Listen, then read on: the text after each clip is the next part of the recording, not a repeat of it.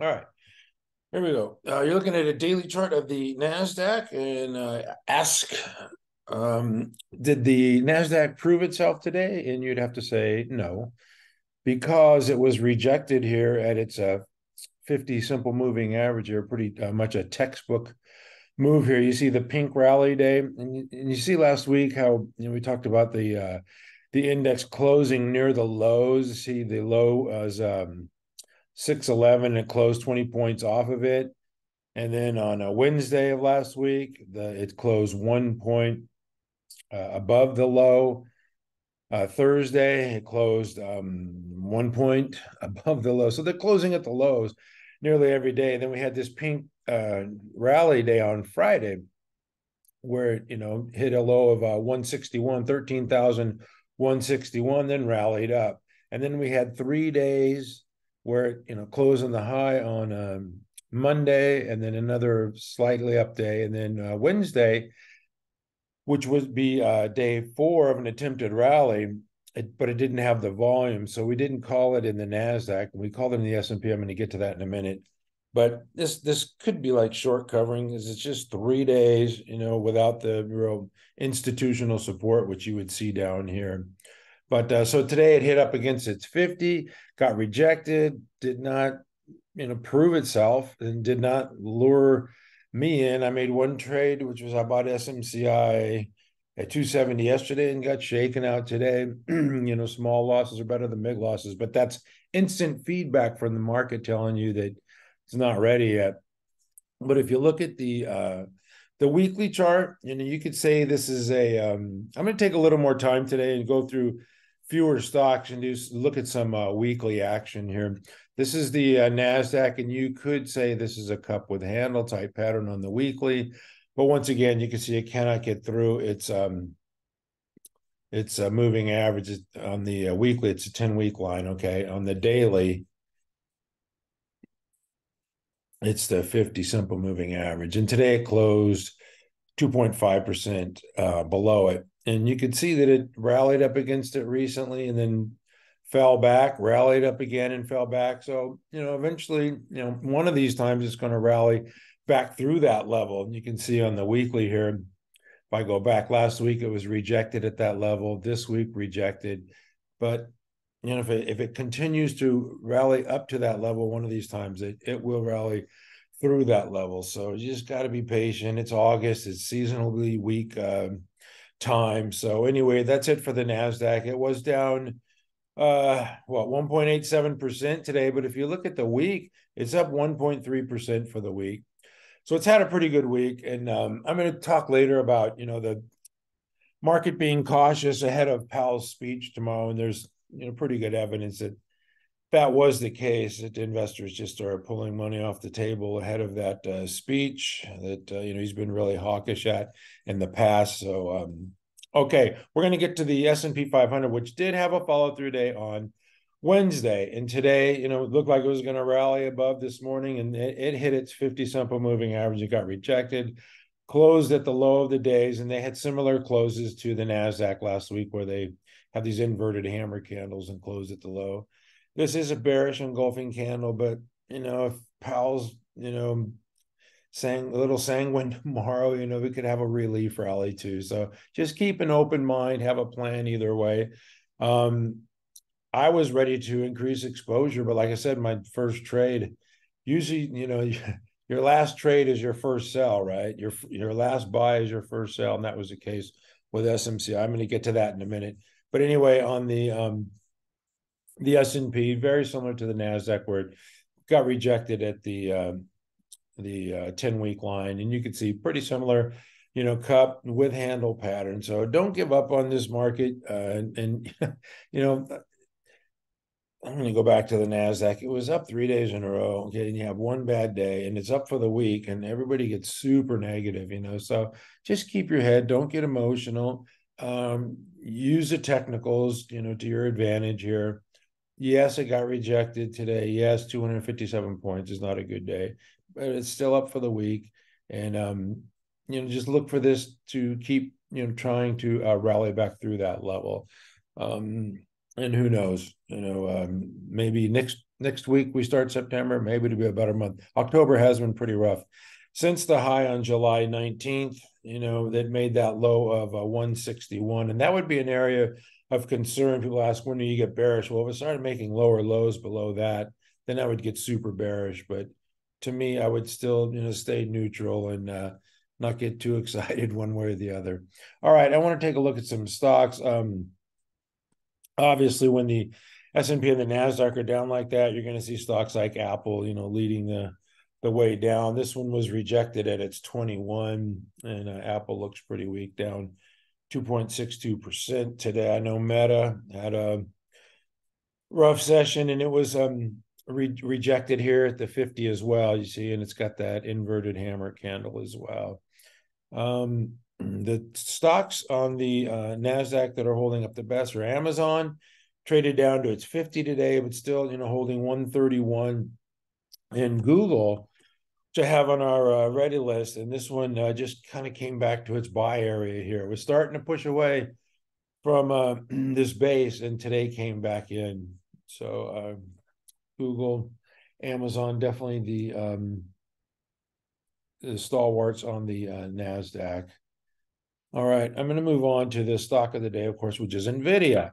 Now, NVIDIA had an outstanding earnings report last night. And the expectation was it would do something like this, like it did last time in May, when it reported, stellar earnings up 24% with 241% above average daily volume. And then it made this ascending base pattern. Today, it came up to 500, I think at 502, and then got rejected at that, psychological number. Came back down below the high of the ascending base pattern, which is 480.88 right there, and continuing lower after hours. So we'll see what happens tomorrow. But I would keep an eye on that. It's still well above, its moving averages here. It's 4% above its 10 EMA. So still showing strength. Just, give it some time here. You could see the move higher and then the pull back to the moving average. That's why I took it off our list, because it traded and closed below that 50 simple moving average. So I took it off because stocks that have been doing that have not been performing well. But you can see this week it's still up 9% for the week. That's a pretty good week. And it's still 4% above its 10 EMA. So let's not, you got to keep perspective on these things. That's why I look at weekly charts and different time frames. Obviously, if you're a day trader, you're looking at 1, 3, and 5 minute charts. And if you're more of an investor, you're looking at daily and weekly charts, and even, monthly, depending upon, how long-term investor you are. So it's just, don't get too crazy one way or the other. SMCI, I talked about that one, how I bought that out of the flag on Wednesday, yesterday. So the price here was the high in the flag, 270.18, and we know that it ripped up to like 350 and then crashed on earnings. But it just came back through that level here yesterday. You can see this is the earnings report, had a week below. It's 50 and now traded through it. So I bought it at that level. It came up to 300 this morning, and it did not like that number, just like NVIDIA did not like the 500 and pulled back. So I had to sell it because you can't incur big losses in the market. You have to keep your losses small. And that's just one of my rules. So a little paper cut. But it's also feedback from the market telling me, it's not ready. It's not ready to go yet, but it's definitely one that I'm still watching. And this one is, much weaker than NVIDIA's. We just saw NVIDIA was 4% above its 10 EMA, and this one closed 4.9% below the 50. So SMCI is no bueno. It's a stock I like because it moves a lot, but when it moves against you, it can cause some pain. So that was my SMCI trade. Now, a couple other stocks that I like, I'm going to go through the weekly charts here, is NVO. It was down 2.47%, but it was up yesterday. And you can see since this gap higher, it's just kind of holding its gains, and it's 1% above its 10 EMA, 11.7% above the 50. So I wanted to point out on NVO is this, you can see this consolidation here, this flat base pattern that it formed, then it blasted higher. This is earnings week, and Lilly and NVO reported the same week. And the next week, I got to zoom in here. It had this short stroke pattern where it, didn't give much back. The change was less than 1%, after a week where it was up, 16%, it didn't give it back, didn't give the gains back. And this week it's up again, more than 1%. So it's doing nothing wrong.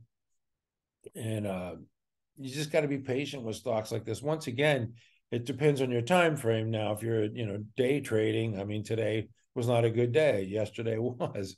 But if you're an investor, I mean, NVO has been a big winner for a long period of time. So it just depends on your time frame. And if you're using the stock market as a casino, this thing is going to chop you up.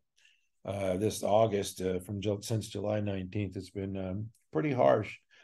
Okay, the other one I mentioned was Lilly. These are the weight loss diabetes drug stocks that are, have a huge addressable market. You could just see on the daily here, this consolidation and the breakout, which is fine. But on the weekly, you can see here, it had this 3 weeks tight pattern, huge move, 17%. And then it didn't even have a short stroke pattern. It just went higher the next week, 3%. And then this week it's up slightly, just a flat week, but definitely, it's not giving up its gains. It's just strong stocks, one of the stronger stocks in the market. Today it was down, 1%. You just got to have perspective in the market is what I'm trying to say. One of the things about those drugs that I mentioned, their weight loss and diabetes drugs, is that it's really hurting these diabetes players like Dexcom, where they have the glucose monitoring systems. This thing's getting hammered because, and I've heard a lot from Intuitive Surgical, where they're not having as many surgeries because people are losing weight using those drugs from Eli Lilly and Novo Nordisk. But it is hurting, it's starting to have an impact on, stocks like Dexcom has been a great stock for a long time, but I believe this one's in trouble. And, that's just business, right? You build a better mousetrap and you get rewarded. And if you stick with your old standby products, sometimes other companies beat you to the punch. And Dexcom looks pretty beaten up here. And definitely those Lilly and Novo Nordisk are hurting that business there. But anyway, that's the way it goes. I did want to take a look at a couple stocks that I thought would get some pen action from NVIDIA today, which was flat. And this is Vertiv Holdings, VRT. This one, it was down, less than 2% today, with the Nasdaq down 1.8%. This was down. So it traded with the Nasdaq. It was up, 37.22, and then pulled back. But, you got to go to the weekly here because the breakout was here back in March, I believe. Here, if you go to the breakout, this one here, April, okay, it was at 15. And here was it had a 3 weeks tight. Then it had, it was May here where the high was $20, okay, on that breakout in May. And now it's trading, at 35. So it's had a huge move. And you can see recently, this was its most recent earnings report. And you can see the growth here, the big earnings growth numbers. So there's a reason why this stock is trading higher and holding up with its moving averages. You can see it's still 1.6% above its 10 EMA. And it's not going to go up every day. I mean, even with that NVIDIA report, stocks like this are going to have days where they're, going to come in a little bit. But the breakout was back in May, so it's almost doubled since then. This is Arista Networks. And this one, it was really moving in pre-market, but it didn't have much volume. And then all of a sudden, sellers came in and took it just, down back to its buy point, kind of like Google, where in one day, it had this. I've been talking about this too. If the market would cooperate, this one looks like it's going to take off, but the market doesn't want to cooperate. And you think, oh my gosh, I had a horrible day, but it's just still trading above its 21. So to me, Arista Networks is just being held down by the market. And you can see how it moves on the weekly here. These bases, and it moves higher, then it bases, it moves higher. And now it's just trying to move out of a base. But, the seasonality and the index is just not going to let it happen.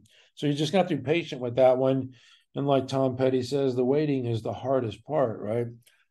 Okay, I mentioned earlier that usually when you see a sell-off in the tech stocks, money rotates into other stocks like the oil stocks, the defensive stocks, or the mining stocks, or financials, but it didn't rotate anywhere today. And I looked at the oils and they were down. This is a CVX, which is a big component of the XLE, and this thing's gone nowhere for a long time.